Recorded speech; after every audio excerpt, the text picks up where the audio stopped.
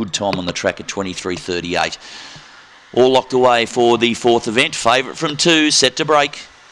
Ready and racing. Out of luck, missed the start. Best out, Black Day Bonus. Settling into second, the favourite, Celeste Star. Behind those runners, Rob L. Summer, Ben Can Do, out of luck. And 2 away at the tail was Porcelino. Still giving plenty as Black Day Bonus. Celeste Star trying to keep in touch. Behind those, Rob L. Summer as they straighten. Black Day Bonus, Celeste Star all over us. Back now on the inside. Rallies late, gets there.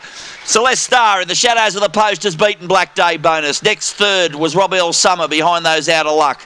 A break back to Porcelino and Ben Can Do at the tail.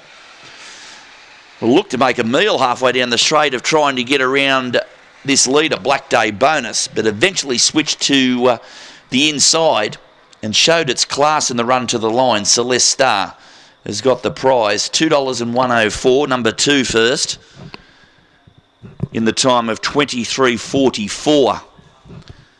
Run home time of 14.90. Second goes to number 5, Black Day Bonus, and third will go to 6, Rob L. Summer. 2, 5 and 6 placed. A half length the winning margin in the end, a half length with 1.5 between second and